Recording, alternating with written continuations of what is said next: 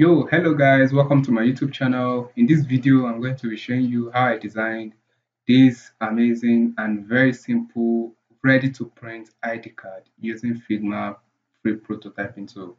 So without further ado, let us get on with designing. And please, if you are new to my channel, hit the subscription button below, drop your comment, share this video so that YouTube algorithm will find it useful and recommend it for other users just like you.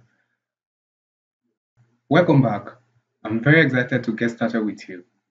So the very first thing we are going to do is to draw a frame on the screen. And this frame is going to have a width of 368 by 556 pixel. So to pick a frame, just come to this frame tool, select it, and just draw your frame. Now let us look at what the width is 368 368 and the height is 556 just like that. So the next thing for us to do is to have a bleeding area. A bleeding area will help you in terms of printing. Even though you print even though the cutting while printing is beyond the margin, you won't have any issue with your designs. You won't have any issue with the core details that you have in the ID card. So for you to create a bleeding area, this is what you're going to do. Figma has something called layout grid. Just click on this plus icon. From the grid 10 pixel or something, change this grid to columns, change the count to 6, and the margin is going to be 15. So the bleeding area is going to be 15 pixel. So this is what I mean by the bleeding area. You see this area right here is 15 pixel, and that is the bleeding area. That is going to be our printing area. So that being said, this is for the left hand and right hand side. We need to have for both top and bottom. So again, click on this layout grid plus icon. From grid, change it to rows. Now again, just the way you did for column, change this to 6 and the margin should be 15 pixel. Just like that. Now this is what we are going to do. All your designs, all everything we are going to be doing in this tutorial is going to be between this area. You see where these thick lines. So that is where all our designs are going to be. We are going to house it inside this particular area. So now that we are through with setting up our working area, the next thing for me to do is to start my design. So I'm going to have header rectangle and footer rectangle. So right now I'm going to be drawing these rectangles on the screen. So I've picked my rectangle tool. So I'm going to draw inside this particular frame. I'm going to fill the width of the frame. So let me rename this frame to front ID. So with that, the height, I've already calculated the height. The height is going to be 63 pixel, while the color of that rectangle is going to be this. Sorry, 63 pixel. Height is 63 pixel, and the color is this. The color is 8B036D. Then another rectangle is going to be on the footer. Let me rename this to header or rectangle. I'm going to duplicate this, move it down.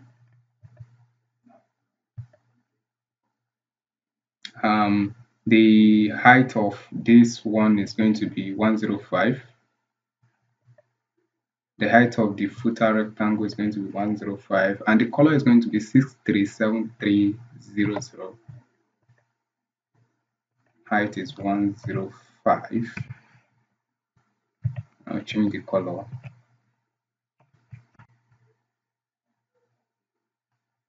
Yeah. is now. Next thing for me to do is to draw, is to have something to hold my passport. Going to have my passport like this. So with that, I'll be able to, let's give it an image, a passport. I'm going to be using my picture. I'm going to be using my picture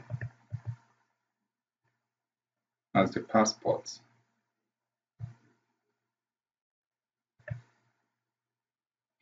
Okay, now that we are through with that, I need to draw another rectangle on the screen.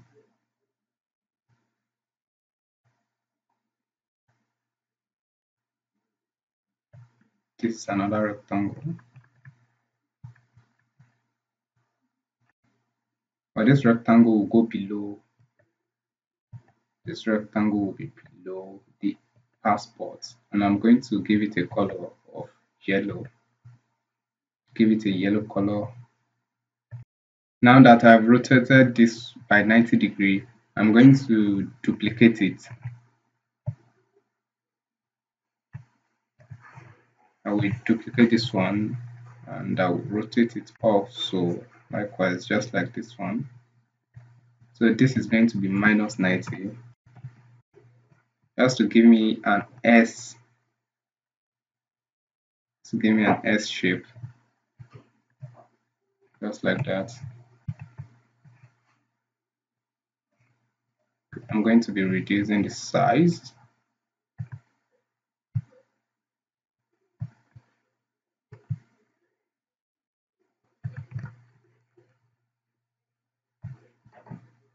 Then I'll group it. Do Ctrl G to group. Now centralize horizontally. Then I'll write my logo text. It's going to be Bino. Centralize horizontally and move it closer to this. I'll still reduce the size of the icon. I'll move it down. Select the both of them and Ctrl G to group. Now rename this to logo.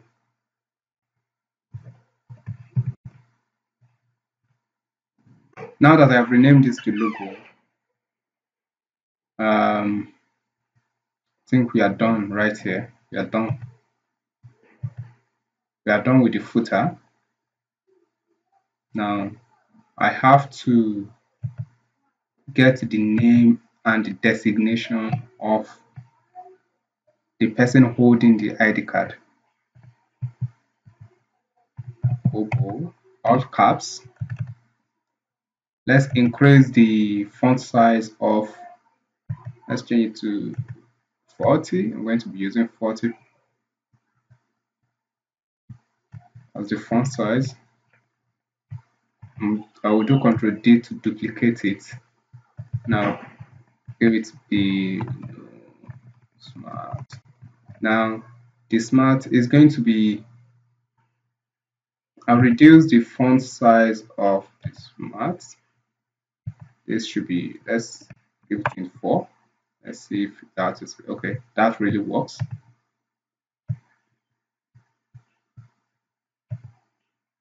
I'll select the both and line left. I'm going to have a designation, Ctrl D to duplicate, and this is going to be regular and it's going to be capitalized. So product designer,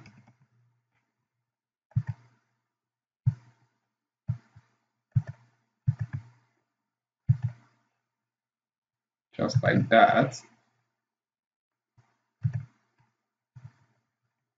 Going to move this up a little. I think this is better like this. That's better. Okay, the next thing for me to do is to have both the staff ID, the email and phone numbers. So to do that, I'm going to have a rectangle to signify.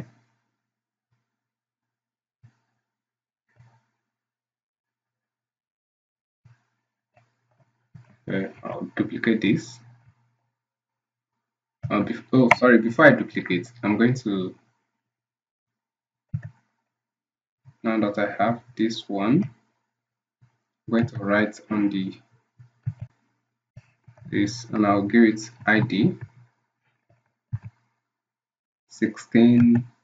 Then I'm going to make it bold because this needs to be bigger. Align center.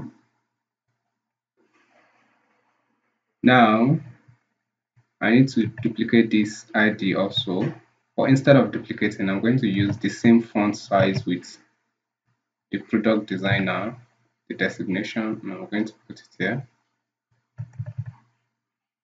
This is going to be the staff ID. Let us select all and Ctrl G to group. Now that we've grouped them, I'm just going to rename it to ID. Ctrl D to duplicate the group. This is going to be phone number.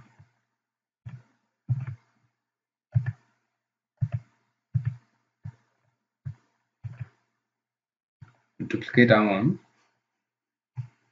And this is going to be email.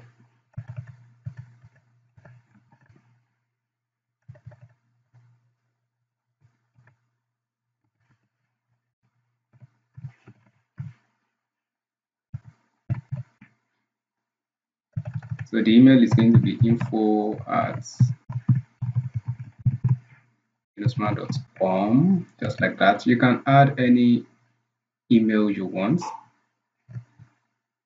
And voila, we are through with the front design of the ID card. It is as simple as this.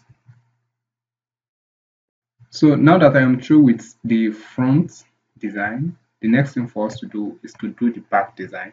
So I'm going to duplicate this, but instead of doing that, to save time, I'm going to show you the ones that I have done before. As you can see, I've done this before. This is basically what I did for the back design. I'm going to duplicate this, and now I will remove all these ones, or remove the name, just like that. Then these ones also, I'll remove them. Take this to the left and this to the right. I'm going to reduce this size, also increase the height. This should come to this area, then the logo should be up. As the logo is up, I'm going to change the color to black, and I missed something. This should be black.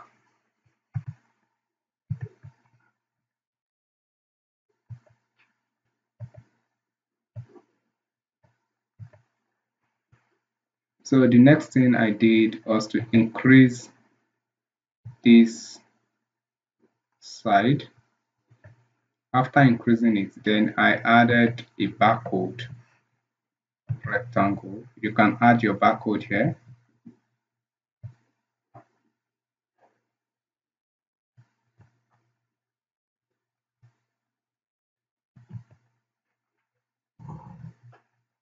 This is 140 by 140, 40 by 140.